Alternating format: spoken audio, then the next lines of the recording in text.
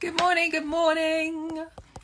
So this is the early February edition of Coffee and Chats with Kate, because next Saturday I will be landing back from New York, which sounds very glamorous, very early on the Saturday morning. So there's no way I'd be able to do a chat after that, I'm afraid. I just need to be snuggling up at home and recovering from all a gorgeous few days away, hopefully. So yes, this is an early February edition, and so many people joining already. Wow, I love it. Today I am going to be chatting to two ArtCan artists, Emma Tweedie, who I see has just requested. So we will go live with Emma, and Melanie do a similar request, and we can get everybody in and we can start chatting. It's all about art, all about art. Morning. There we go. Good morning. Thank you for joining me as an early February coffee and chat session. Got the tea, Irish. Always love a cup of tea. Well done, you. I love it. So yeah, tea and chats. That sounds even more sort of gentle and wonderful way to start a weekend. Coffee is a bit like, bit feisty. Morning, good everyone. Good morning, Geraldine. Yay, and here she is. Good morning, good morning. Phew. Good morning. Is this your first IG Live? I did do one once with an ArtCan artist, actually, Elizabeth Maka. Yes. You know, colour and sound, and yeah, so I have done it before, but all that always connecting bit always freaks me out a bit. And the tech, it's always about the tech, isn't it? Yeah. Nice to meet you, Emma. I've never met you before. Me too, Melanie. I was looking at some of your stuff online. It's really interesting. So I think this will be a good chat this morning. Yeah, look, I was looking forward to it. Good.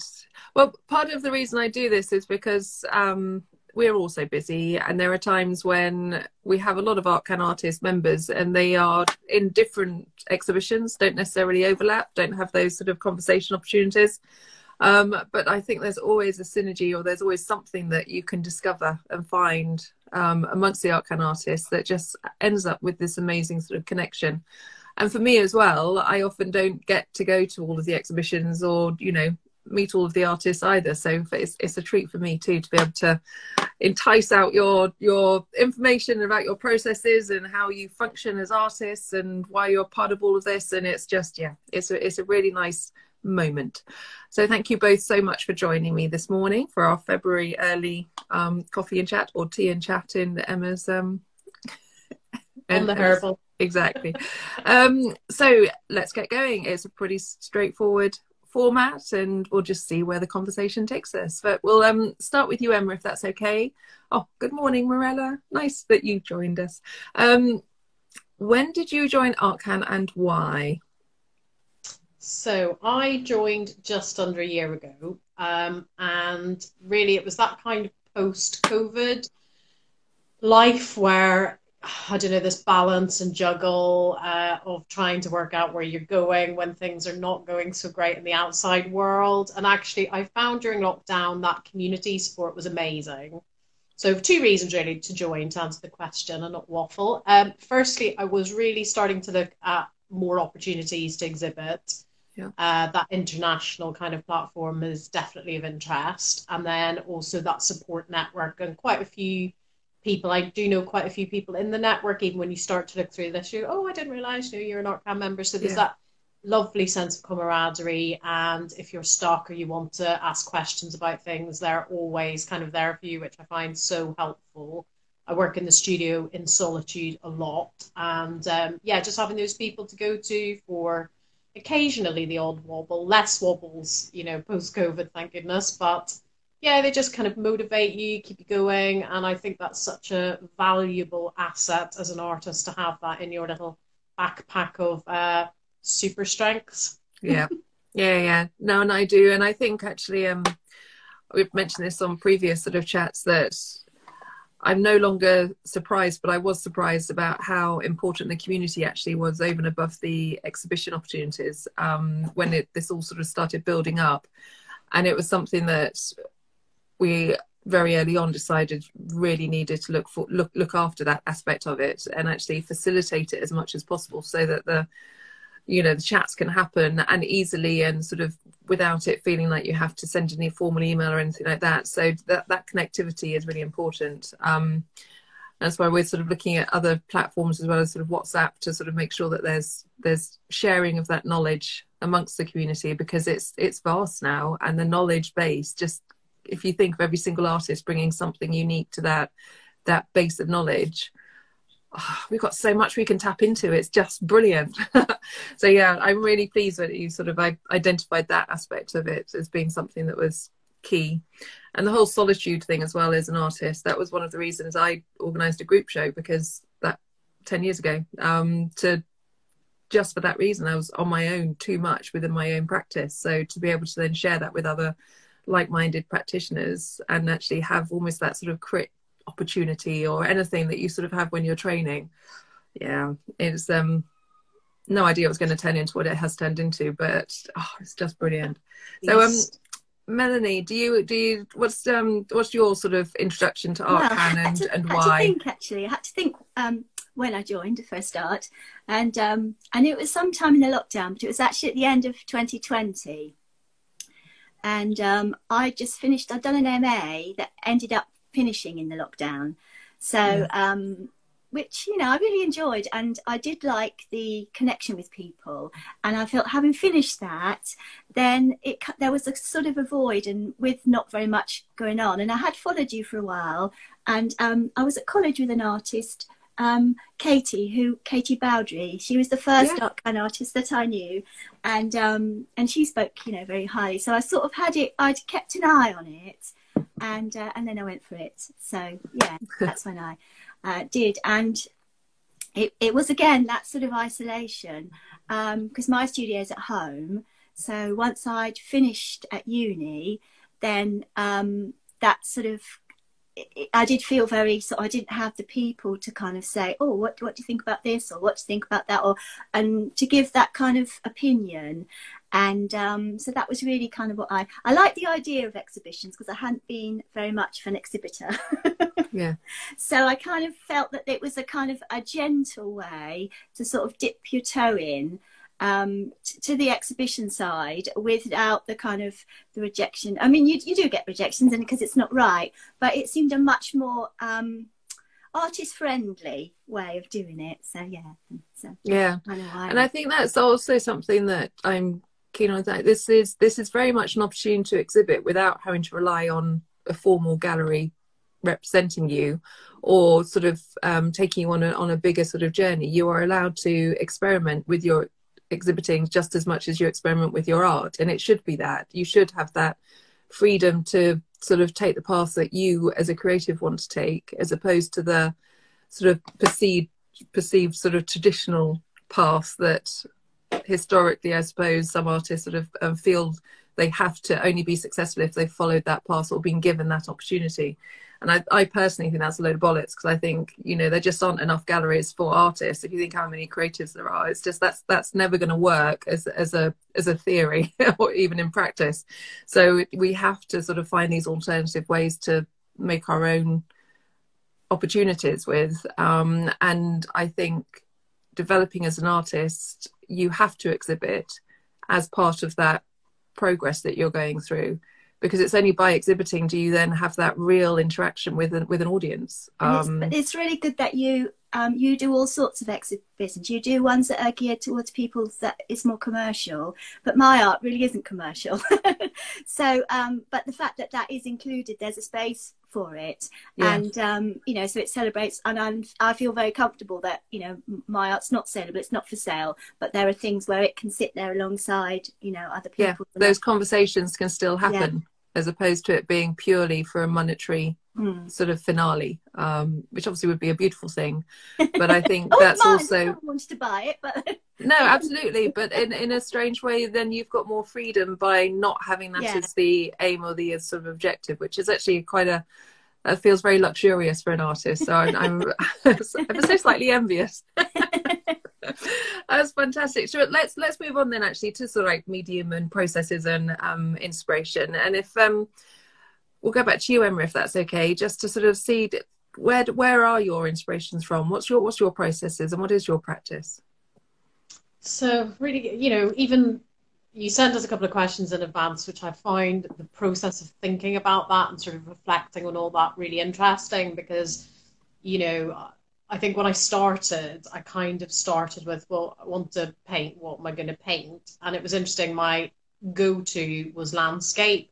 And then I did a bit of a sort of co-artist mentored conversation at the start of lockdown about why had I gone there instantly. And it actually transpired that it was the subject of self-identity that I was really exploring through the composition of landscape and layers built within it. So this much bigger kind of conversation developed about my inspirations are actually why nature. I grew up in Belfast, which was pretty hardcore, late 70s, early 80s. You know, we're seeing conflict around the world. And it's interesting because as an artist, you would say, what have I got to say that's interesting? But actually, I've lived that. That's my lived experience.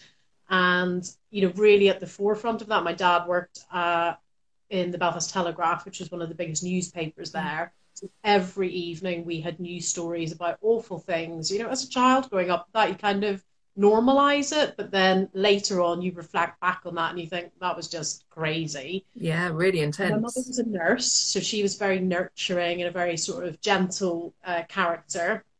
And so she just used to lift us and drop us somewhere really beautiful for an afternoon. So, you know, and it's another anomaly of Northern Ireland because you could be at the beach in 15 minutes, you could be up in the mountains in 20 minutes. So the geographic locations around you, we were very lucky to access them quickly. So actually nature was always our respite from hardcore conflict. And I guess that answered the question of self-identity of why landscape.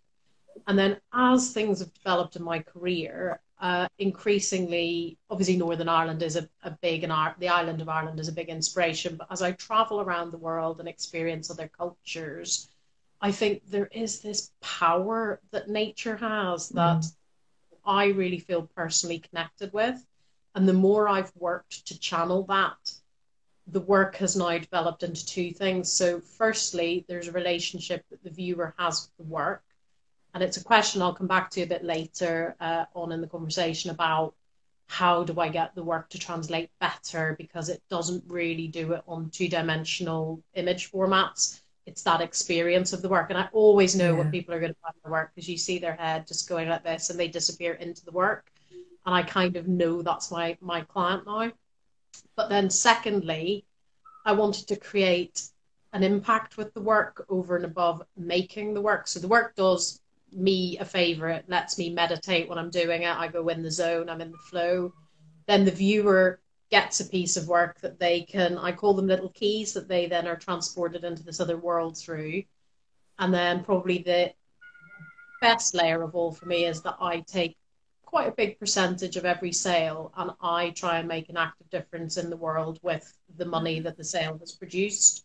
So whether that's social enterprise projects, whether it's environmental projects. So then at the end of the process, that positive energy sort of keeps on giving. So landscape has become this huge journey for me that has resulted in really amazing things that I've been able to do and help people all around the world. It's phenomenal. So I'm so privileged, really. That's amazing. I think the unification of nature is something that we as humans need to just accept. It's natural. That is just something that is integrated and integral as to who we are as animals as well. And actually we can learn a hell of a lot from that and actually find those moments of pause and peace to be able to sort of rebalance and also then regenerate yourself so that you can then actually continue that positivity. And you obviously do that very, very tangibly with the generous sort of, you know, aspects of sales and how that is then sort of fed back and this beautiful sort of circle of life that you actually as an individual artist have created. Exactly. And then also I salute you this morning. I salute you. Thank you. Hard one. You know, there's a lot of work goes into it. My process as well is very involved. you know, that was again a gift that lockdown gave, because the Yeah. ability to come in every day with no distractions. I actually tried not to look at any form of social media or images, just to feel the materials and what I could do with them, how far I could push them, like daily recipes, daily experiments, which are so fundamental Yeah. to any art practice. And Yeah. that has definitely catapulted my work forward Yeah. beyond the shelf out. So anyway, Envious again, that sort of space and time.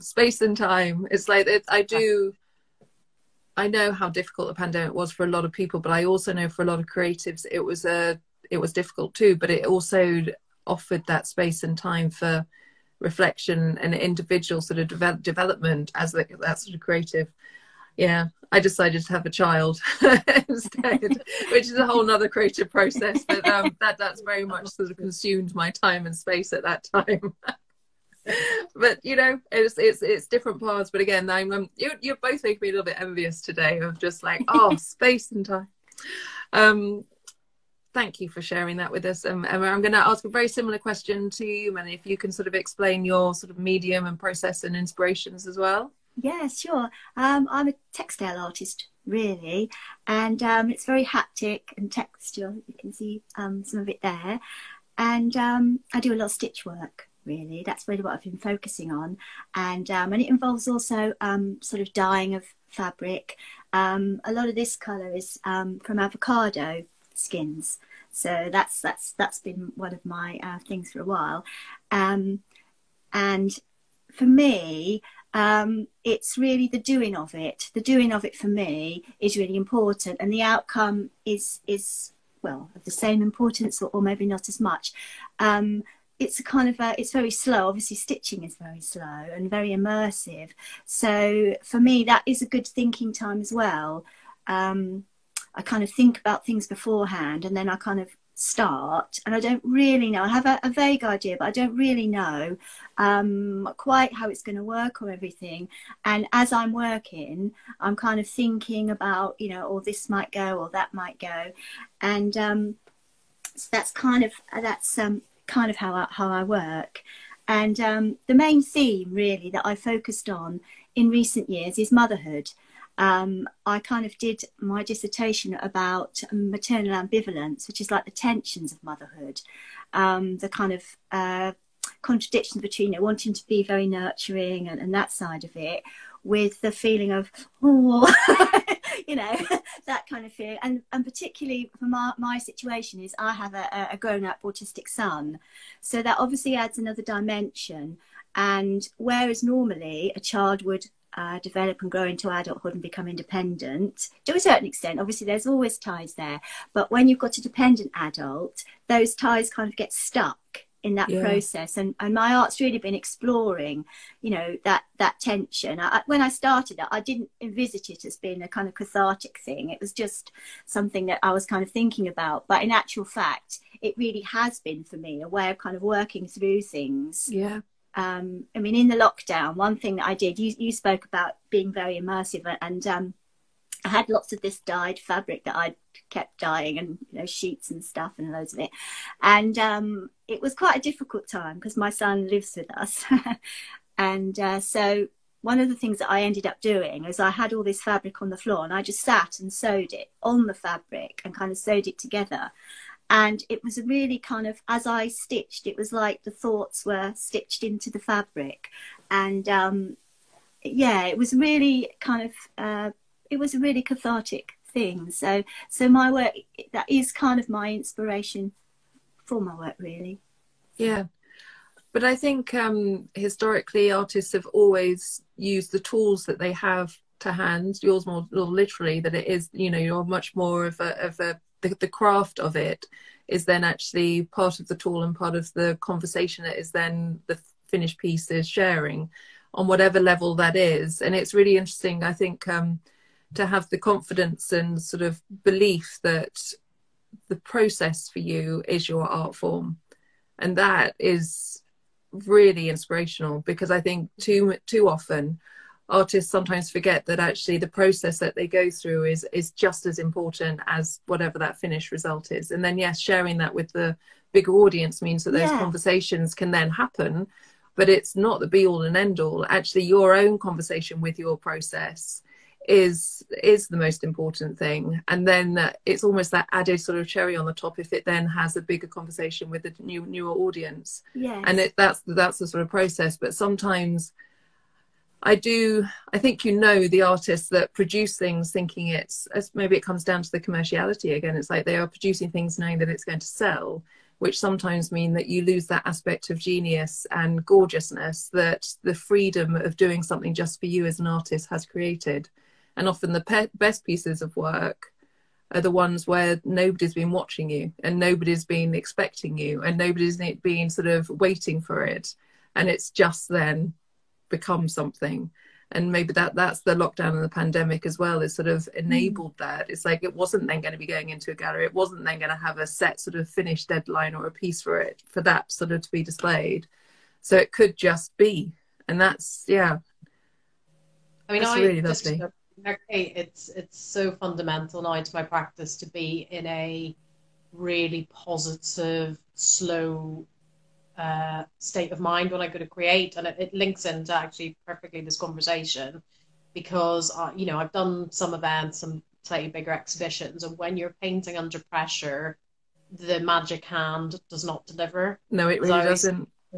I've actually worked really hard on a daily basis I'm really into meditation. I try and do it every day if possible, which is a lot easier than it sounds to really, really get in the zone. But I've got all these weird rituals that I do in the studio now, which are, from my burning sage to my weird Japanese tea. You're the Rafa Nadal of the art world, huh? Yeah, kind of. Hopefully I don't scratch myself quite as much as... No, it's just it's the processes that he needs to go through, obviously, to feel creative on a tennis. It's the same, I think, anybody who does a creative outlet, and I'd say sports people sometimes do as well, or musicians. There is a readying yourself that is necessary. Yeah. But just gets you into that sweet spot. And I find that then the mind just automatically recognizes those little trigger points working up to it. Yeah. And it becomes much quicker to access. And I think the result is really that the quality of the work is consistently better than it used to be. That's probably the takeaway. And that's something I'm, again, interested in. So...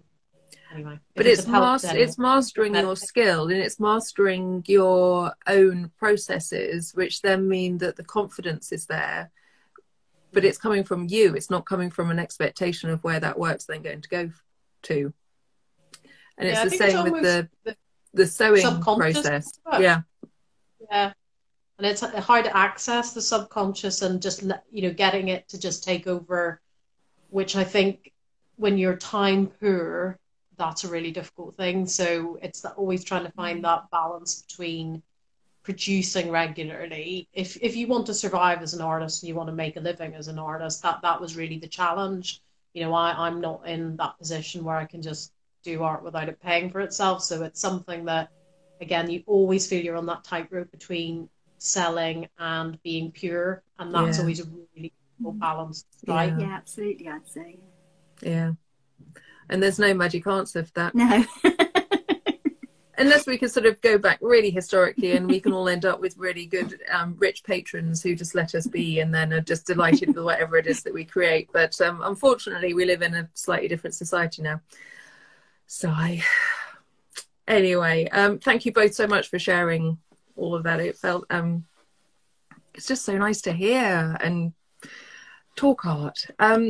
Are either of you, have we got any art exhibitions for ArtCan at the moment? Are you, have you applied for things? So the beautiful thing about this year, I have to say, is that we have got so many of our artists who are actually wanting to curate. So they are very much involved with the curating of all of the exhibitions for our 10-year anniversary year, which just for me has got this amazing sort of synergy of what an ethos of what ArtCan actually is, that the artists do it for themselves on every level, and the experience that they can get as exhibitors but also as curators within our program is really cool for me. I think it's just fantastic. So but it does mean that I don't tend to have much control over any of the sort of curation, and it's just these beautiful selections that are sort of coming together, and each opportunity is, as you mentioned earlier, many individual, so that so many chances to sort of explore yourself if you want to sort of pull out some themes or ideas that you're working towards that might fit for that particular exhibition or not, and then you could just cheer other people on doing it instead.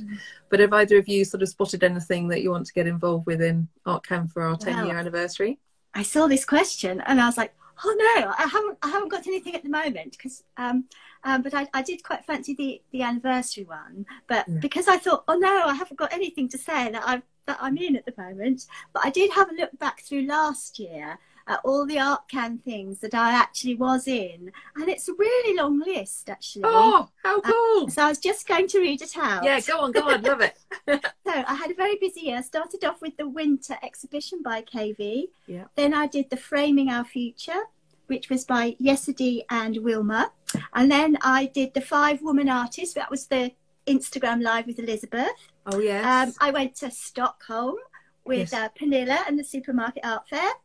I had a garden tea with Molly Lambourne. We raised money to go to Stockholm, so that was really good. I was in Artivism in Sight. Oh, yeah. Oh, that was a lovely show. Kate, Kath Stocker. Yeah, that was that one. So I was in that one. That was in the gallery, your virtual gallery. Yeah. I did the postcard. Vienna Calling, so I went to Vienna. So that was really good. Again, I met some lovely ArtCan artists. There was Sarah and Molly was there again, and Kat Coulter was there. So that was kind of, I felt really, that was good. And then I was in the Breathing Out, which was another one in your ArtCan gallery, and that was, is it Kath Fenton? So that was my ArtCan year last year. So I'm hoping that I shall have an equally exciting year this year. You're amazing. That's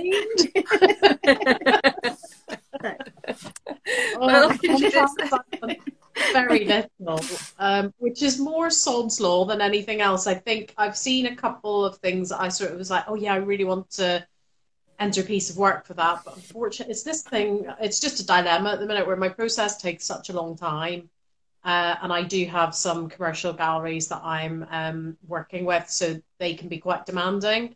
And then no sooner have you painted a picture and you think, well, that's lovely, I must put that forward for an ArtCan thing, then it's snapped up by one of the galleries, which is great because I'm selling and I'm being successful in that way. But then you sort of feel like, oh my God, the whole reason I joined ArtCan was to try different things and to explore different audiences, which I still don't think I've kind of got to yet. And again, this is maybe a good time to ask Kate that question that I referred to earlier about the, you know, when you're submitting something, obviously it's a 2-dimensional image, a flat image, and I'm just not sure how well the work translates when seen by one of the curators online, because everybody says, you know, all the artists are like, oh my God, you really have to see your work because it's so layered and subtle. You know, it's that kind of moment that someone spends with the work that really gets it over the line, I guess. But I don't know how to resolve that issue between presenting online a very textured kind of product. It's tricky. We've got a few artists who have also, they really struggled during lockdown actually, because everything was then suddenly in the virtual sort of space. And at the beginning of lockdown especially, there were lots of virtual galleries, but they never really sort of gave the immersive feel that you sort of wanted. For it was all very sort of just 2D and flat. And part of us sort of creating our own virtual gallery was so that we could try and counteract that, so that we could actually see things in 3D as well. Still not the same as seeing it in person, in real life, but at least it gave that extra aspect, so you could see if something was relief or it had that different sort of depth to it. You actually could just spin it around if it was, you know, sculptural, and that felt really important, that we were actually just making something that was a little bit more, don't just take it at face value. You can actually then recognize that the artist and the artwork itself has got more of a conversation that it wants to share with you than it just being what your initial visual is. But the only way to sort of get over that properly is just to put your work in front of real people as often as possible. And it could be that maybe you just need to get some of your older pieces that you've got, which you've just, that are there and available to be sort of shown because they haven't been sort of through the gallery or being sort of snapped up, and then just get them in front of people, because we are now our programming is very much more, let's come and do things together in real life. And it's word of mouth then, isn't it? It's sort of, you know, the people like the curators will talk to the other curators. Yeah, and then everyone will know that when your work comes through as an application, don't take it at face value. But I don't think any creator really does, to be honest. I think you always look at medium, you always look at what actually is on that surface or how it has been created, because that gives such an indication as to what it is you're actually looking at. So maybe just a little, I think about the captioning, think about the medium, how you're sort of sharing that, of it just being a reminder not to look at it in just the 2D that it is. But it is tricky because everything's online for applications these days. You can't just rock up with your work and like go, do you want it? Which would be really lovely to do. But yeah, I did Royal Academy last week. It was exactly the same. I was like, oh, you know, this piece is so interesting, and that spec that they give for that photo, you're just thinking it just doesn't translate in the same way, which is a shame. But it's similar with sculpture, actually. The sculpture, it struggles a bit online, you know, because it doesn't, you know, in a flat image, it doesn't always sort of come across. But yeah, I mean, I just, even before this call, it was so just a compliment to Melanie, because obviously coming from Ireland, I absolutely love texture and textiles, and you know, I use a lot of linen in my work. I stitch in my work, so I got into looking at your work. I was like, this is so cool. You know, some of the stuff that you're doing is really, really experimental.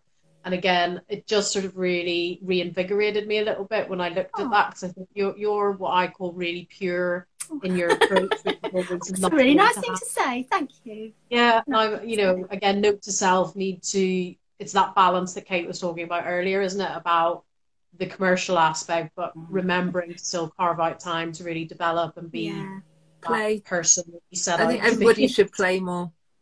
Yeah, definitely.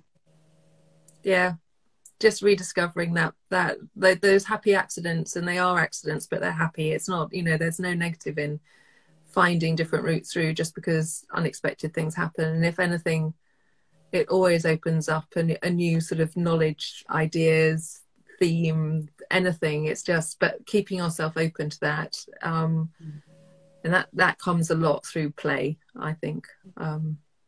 It's the same as you picking up your stitching is when things happen for you, Melanie. It's the same.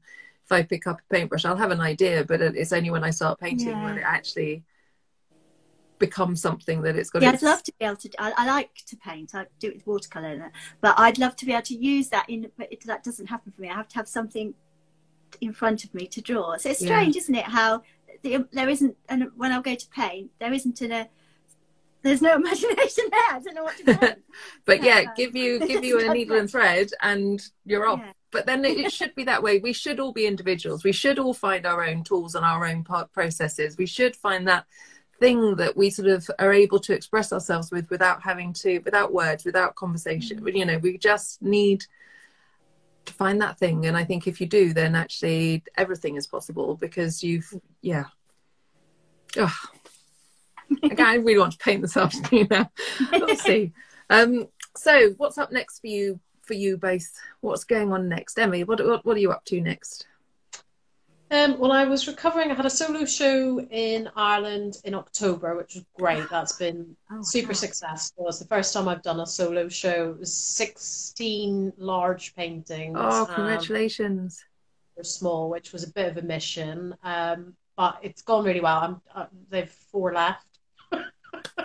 So that's been brilliant. And also I've built a new customer base through that really, I think, definitely the island of Ireland get my work, but increasingly I've had quite a few inquiries coming through from the States, so that's obviously an area I'm looking to kind of expand into. We are doing summer studios here with my buildings. We're 60 artists in our block in Kingston, so we're doing Chaos Summer Studios. And I was just looking at the calendar, because I've got to be very careful not to overload. Yeah. I'm doing a show in November for sure with a couple of artists. I think I maybe saw Sarah Cox pop up on online there as we were talking. So there's a group of 5 of us who've got together. A couple of us are ArtCan members, and we're going to put on a little self-curated exhibition, all sort of exploring about mind and nature. And then I'm also membership secretary for Richmond Art Society, so I'm helping sort of do stuff with their shows. We'll have work in that. And then just, yeah, trying to really get a body of work together, because I've had this problem of as soon as I paint something, it kind of goes. So I don't even have old work because it's also like literally Oh. again. That's a good problem to have. It's like only like Princess and the Pea, but on canvases at the moment. It's like, seriously. But then, you do have that thing where you need to make work to have to submit to things. So that's always that kind of catch do for me. So yeah, just trying to stay really focused. I'm down at the studio every morning at 7. I do my religious 4 hours a day. It's the only way I can create the volume of work that I kind of need to put forward, but looking for really interesting opportunities to take that work into different audiences. I think that's one of my goals for 2023. It's a good one. It's a good one. What about you? Well, that sounds very exciting. I must admit, I've never had a solo show. Last year I had one with 2 fellow artists, so it's 3 of us, which I did really enjoy. So something, whether it'll be 2023, but into the future, to have a solo show, I really would like that, because I think my work is quite like it's sort of like a capsule, if you know what I mean, quite cohesive, and I would love to see it all kind of, just my work. But whether that will happen in 2023, I don't know. But definitely into the future, I would like to see that. More immediately, I've got next week where I'm free, so I'm getting in the studio. I've got my thing, this kind of sculpture here, which I did as part of the National Platform Artist. I was selected to be on their mentor scheme, and part of it we had to create something as a collaboration, and so I've created this, but it's going to be part of a kind of an animation. It's a kind of like umbilical scissors. It's a thing on from my other umbilical scissors, and sort of cutting the umbilical. And I want to try, and I don't really have very good technical skills at all, but I sort of want to try and take it into the maybe sort of animation or video or something. So that's my kind of challenge going forward. So, but we'll see. But I do have next week where my studio is tidy. I tidied it over Christmas, ready, and I'm getting in there and going to get started. So yeah. Oh, very exciting. So watch this space, everyone. Yeah, exactly. Watch this space. Oh, fantastic.